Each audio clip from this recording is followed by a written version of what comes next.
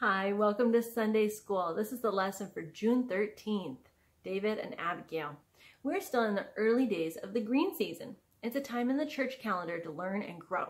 The green season lasts all the way through summer and into fall until we get to Advent. Now let's practice our new Bible verse. Our unit for the next 3 weeks is peace. So our Bible verse and our Bible stories are all about peace. Our Bible verse is Matthew 5:9, the Gospel of Matthew, chapter 5, verse 9. People who make peace are blessed because they will be called children of God. Now let's say it together one more time. Matthew 5:9.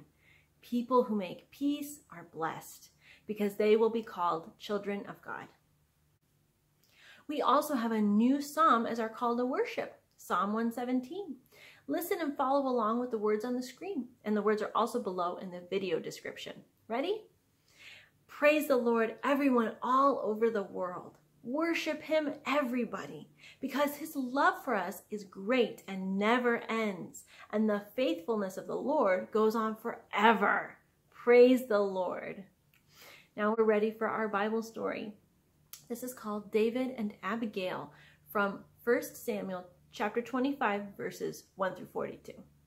Now, this is another story from the Hebrew Bible, which Christians sometimes call the Old Testament. Now, once there was a man named Nabal. He was very rich and he owned land in a place called Carmel. Nabal had 3,000 sheep and 1,000 goats. Now, King David's soldiers had protected him and his workers in the past.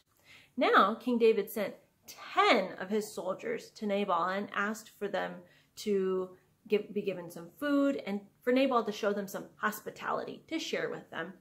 But Nabal got angry. He said, "Who is this David guy? He decided he was king instead of King Saul, who he was supposed to be serving, and now I'm supposed to share what I have with him?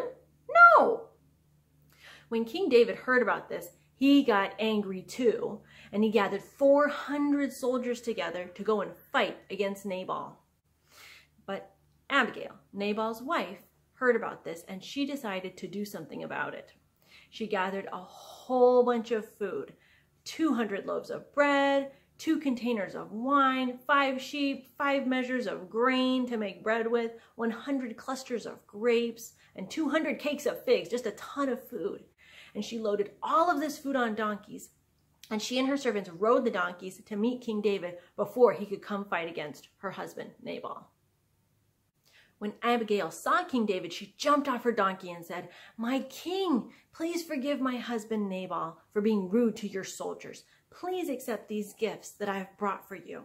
It's a good thing you decided not to get even with Nabal today. May the Lord bless you." Now, King David was amazed. He said, "You're right. I shouldn't get revenge for what Nabal said to my soldiers. Thank you for your gifts. I will not fight against your family. Go home in peace." Wow, what a crazy story. So Abigail saved her family from the king's attack. This month's unit is all about peace. Where do you see peace in this story? Now, if you were King David, what would you have done if someone insulted you or was rude to you?